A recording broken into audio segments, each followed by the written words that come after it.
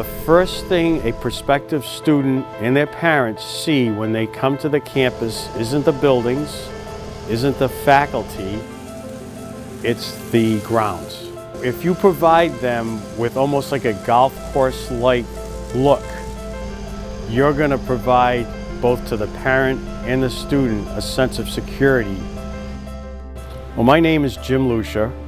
I'm the grounds manager here at Bryant University in Smithfield, Rhode Island.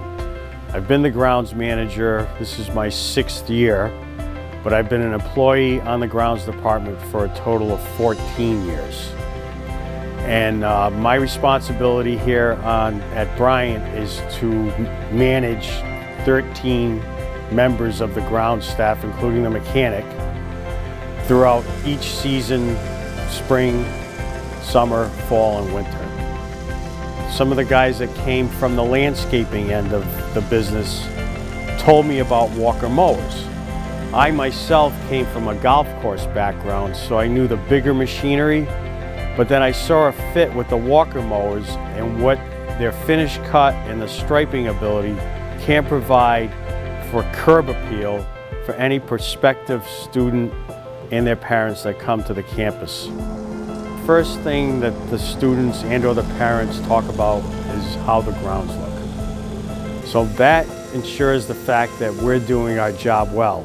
And it takes a team to create a certain atmosphere and a certain look, and it takes machinery such as the Walker Mower to provide that level of professionalism. Because the campus is forested, we need to get into a lot of the nooks and crannies besides the big wide open areas. And the Walker Mower is able to provide full coverage of mowing capabilities, whether on hills, around canopies of trees, and around students who are always looking at their cell phone these days. Most landscaping equipment doesn't have the versatility, the bagging system, the striping ability that the Walker Mower can provide here on this campus. And I can see it as I've gotten here. I started with 2, now I have 4. The numbers could become 6 in time. You have vice presidents, the president's house, that all need to be manicured in a certain way.